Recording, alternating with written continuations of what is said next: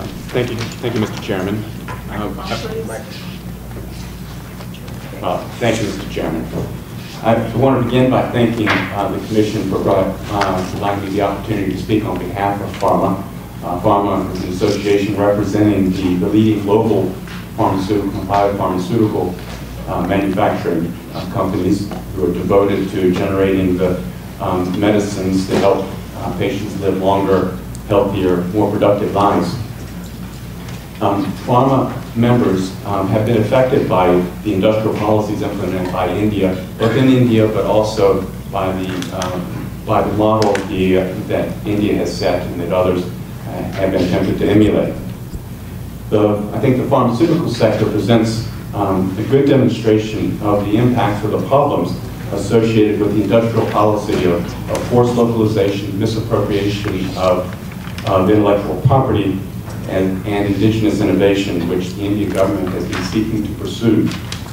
Over the past 2 years, some 15 products pharmaceutical products have had their patent rights undermined in India. And this has been implemented through policy, through several different policy devices aimed at narrowing the availability and viability of patents. For example, India has narrowed the patentability criteria inconsistent with TRIPS, making it more difficult to obtain patents in India. The Indian Patent Act, Section 3D, adds a fourth patentability condition, so-called enhanced efficacy, to the three conditions recognized by TRIPS, that is novel, inventive step, and industrial application. And the Indian Supreme Court has further qualified or narrowed that patentability requirement to limiting it to enhanced therapeutic efficacy. This provision is only applicable to drugs and agrochemicals, thus constituting a discrimination on the basis of a field of technology. India has also used compulsory licenses under the Patent Act, Section 84, citing among other grounds failure to work the patent that is manufactured locally. Indian firms are also seeking additional patents under Section 84, and the government is considering additional potential compulsory licenses under Section 92, and further revocations under Section 66.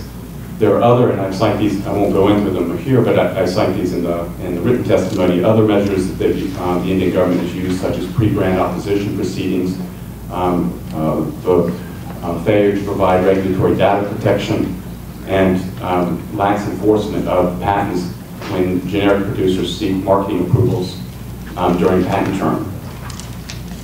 While Indian officials and Indian industry will often argue that the weak IP rights are necessary for patient access, patents are not a main or indeed a significant reason for poor access to healthcare faced by Indians. The IMS consultancy assessed last year that the main obstacles to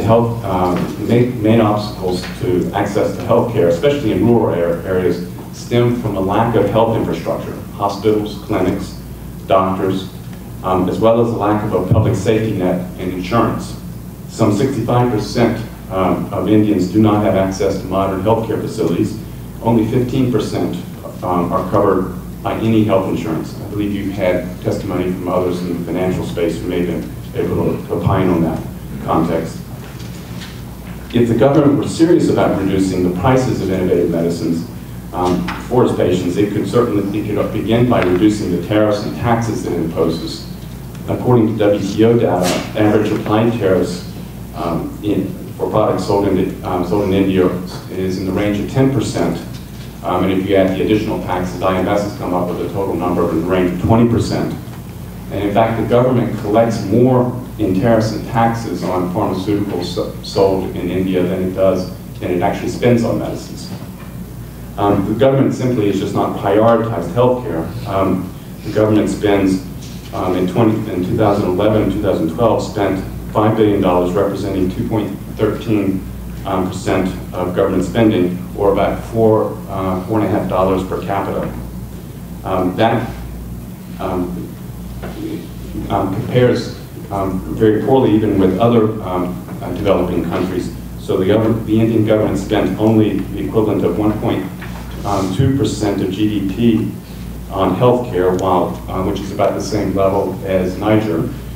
China, for instance, is at 2.9, so nearly 3%, South Africa at 4%, and so on. And indeed, at the same time, India is pursuing a space program on which it spends over $1 billion a year, and has its own foreign development aid on which it spends about $1 billion a year. For all the protests about access, the IP policy seemed principally designed to promote local incumbents. CIPLA chairman Hamid, who's a revered businessman in India, has called for the automatic, his words, automatic license of foreign patents to local firms.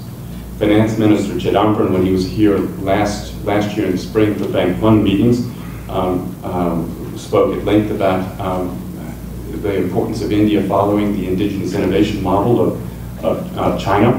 And indeed, if one looks at the legislative history associated with 3D and the Supreme Court's, the Indian Supreme Court's ruling, its opinion in Gleevec, you can see that the legislative history makes clear that a significant purpose of that legislative provision was to make it more difficult to obtain patents and thus expand opportunities for local firms.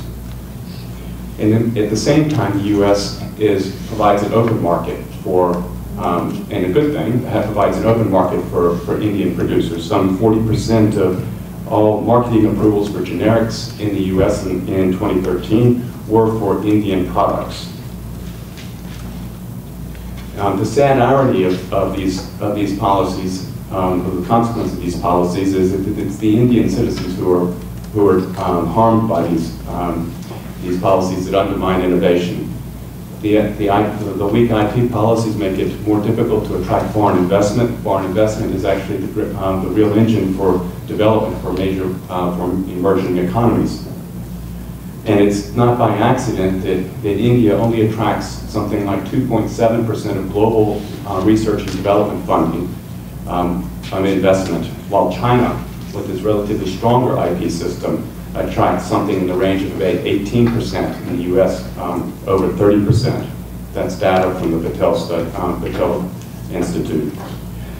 UN data shows that Indian FDI stock in 2012 was equal to just about 12% of GDP, which is far below the average for developing countries, which is around 30%. These policies also have obviously an impact on our members, PhRMA's members.